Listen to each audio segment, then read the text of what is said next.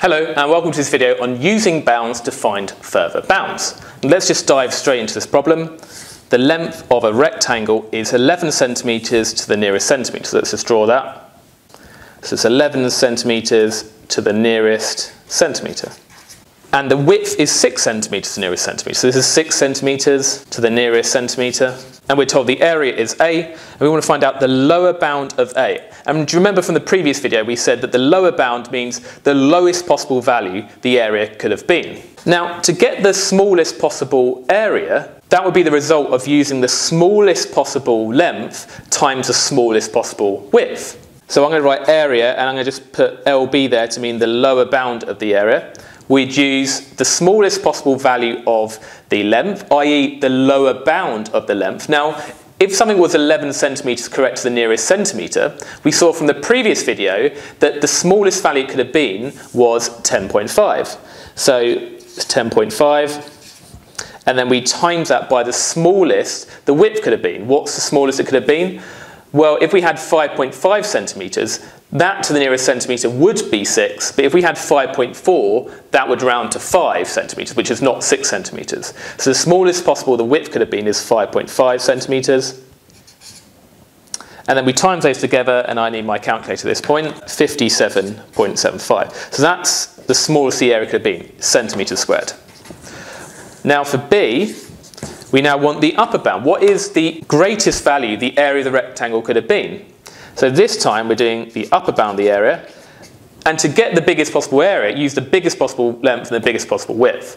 So the greatest the length could have been is the upper bound of this, which is 11.5. And do you remember the quick way to get the lower and upper bound is you add or subtract half the accuracy. So the accuracy is to the nearest 1 centimetre, half the accuracy is 0.5, 11 minus 0.5 is 10.5, 11 plus 0.5 is 11.5. And then we times that by the greatest possible width, which is 6.5, and we do that multiplication, 74.75 centimetres squared.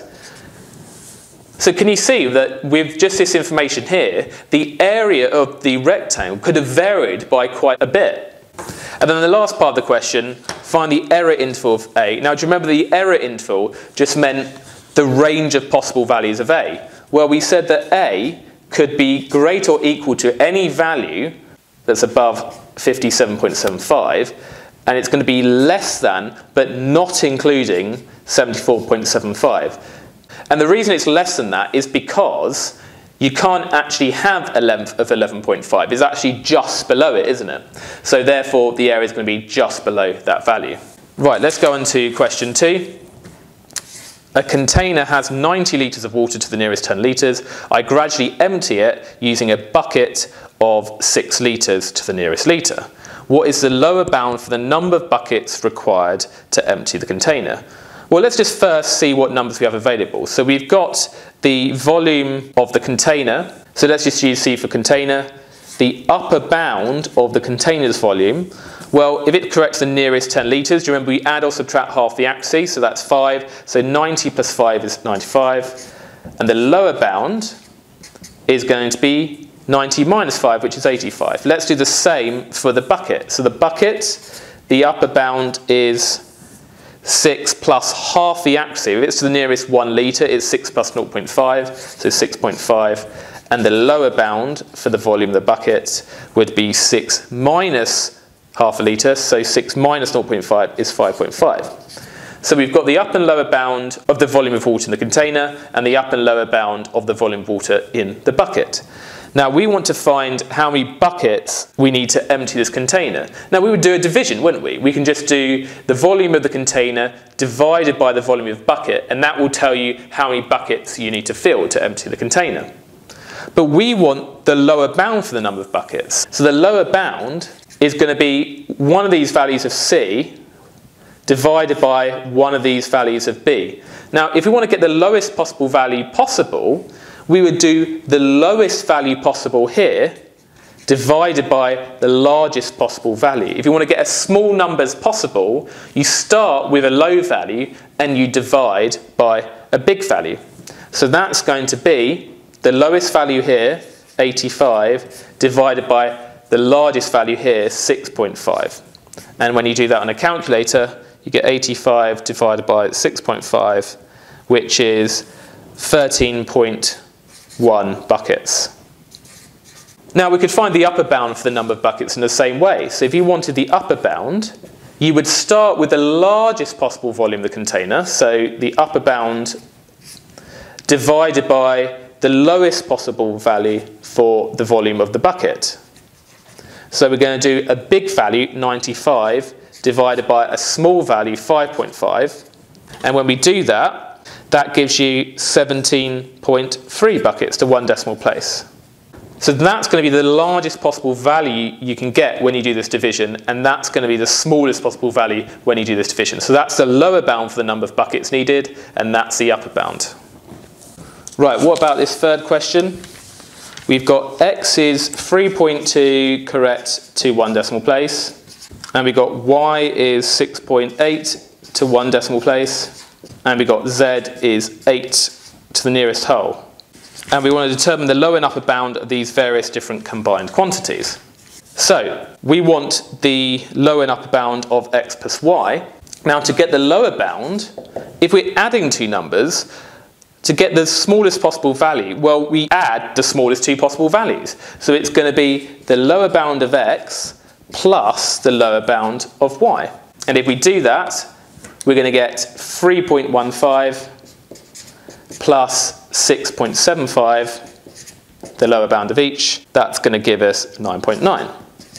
Now the upper bound, if you're adding two numbers, you're going to want to add the greatest two possible numbers to get the greatest possible result. So we do the upper bound of x and the upper bound of y. So if we do that, the upper bound of x is 3.25 plus the upper bound of y is 6.85, and that gives us 10.1. So we could see that the sum of these two numbers could be any number between 9.9 and 10.1, but excluding 10.1 itself. What about the second one? We've got y minus x this time. Now to get the lower bound, if you're doing a subtraction and you want the smallest possible number, you would start with the smallest possible number and then you subtract the biggest possible number. So we're going to start with the smallest possible y, so it's going to be the lower bound of y, and you subtract the biggest number, because if you subtract the biggest number possible, you're left with the smallest amount, aren't you? So it's the lower bound of x. So that's going to be lower bound of y, which is 6.75, minus the upper bound of x, which is 3.25, and that gets you 3.5. Now the upper bound is going to be very similar. You start with the greatest possible value and you subtract the smallest possible value to leave as much possible left.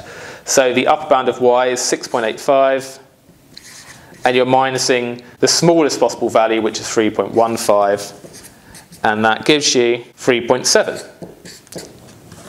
Now what about the last one? We're combining three quantities this time. If we want the lower bound, well, with a division, to get the smallest possible number, you do a small number divided by a big number, don't you? So we're going to use the smallest possible value for z, so the lower bound of z, and then we want to divide by the biggest number possible. Now to get the biggest possible value of y minus x, we worked out in the previous part, you start with the biggest possible value, and you subtract the smallest possible value. So you have to think very carefully here. So that gives you the biggest possible value of y minus x, and that's good because you're then doing a small value divided by a big value to get the smallest possible value. So if we then do that, the lower bound of z is 7.5, and then we divide by, well, we did this earlier, it was 3.7, and that gives you your result of 2.0323 significant figures. And you can get the upper bound in a very similar way. Let's finish with one final GCSE question, because this one has a slightly different feel to it. We've got v is equal to the square root of a over b, and we got a is equal to 6.43 to 2 decimal places, and we got b is equal to 5.514 correct to 3 decimal places. By considering bounds, work out the value of v to a suitable degree of accuracy. We're going to have to see what that means. Well, let's just first find out what the lower bound and upper bound of v is. So the lower bound of v would be the square root of, well, to get the lowest possible value of v, we would start with the smallest possible value and divide by the biggest possible value. So we do the smallest possible value of a, the lower bound of a, and divide by the biggest possible value, so the upper bound of b. So when we do that, it's the square root of, well, the lower bound of this is 6.425. And we're dividing by the biggest possible value v, which is 5.5145. It might be helpful to write out all these bounds first before we start putting them into the calculation. And then when we do that, we get 1.07940. I'm going to put lots of decimal places this time. You'll see why in a second. And then the upper bound is we do the square root of, well, we need the biggest possible fraction this time. So we're going to do the biggest possible value of a divided by the smallest possible value of b. So when we do that, the upper bound of a is 6.435 and the smallest possible value is 5.5135. And when we do that, we get 1.08034, etc. Now, so we know that v lies somewhere between this bound and this bound. That's the error interval. But we just want to pick a single value of v, just a single one. Now, what some people think you do with this kind of question is you just use the midpoint between the two. But that's not the right thing to do. Basically, if we want a single value, we want to make sure that whatever that value is, that both of these bounds round to that particular value that we choose. Because then we know, regardless of what the value was in this interval, and we don't know where it is in this interval, we at least know that if we round it to a particular number of decimal places, it will definitely give us our value. And what you do is you basically pick the value which gives you the same value for both of these when you round it to that number of decimal places. So let's just say that we were to round both of them to one decimal place. This would be 1.1, and this one would also be 1.1. So it would give the same value. So we could quote 1.1 because we know that wherever the value is in this interval, then when we round to one decimal place, it gives us our value that we have. What about to two decimal places?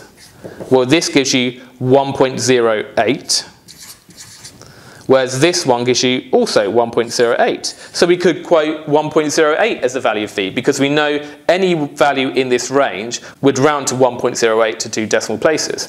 What about to three decimal places? Well, this is 1.079, whereas this is 1.080. Now, these are different, so it wouldn't be suitable to quote the value of v to three decimal places, because depending on what the actual value was of v somewhere in this interval, it could have been 1.079 or it could have been 1.080, we don't know. So we're therefore going to choose this one because that's the greatest amount of accuracy you can quote, where both the lower and upper bound round to that value. So the answer you write is, work out the value of v, so you write v is equal to 1.08 because, and this is the reason you give, both lower and upper bounds are this to two decimal places.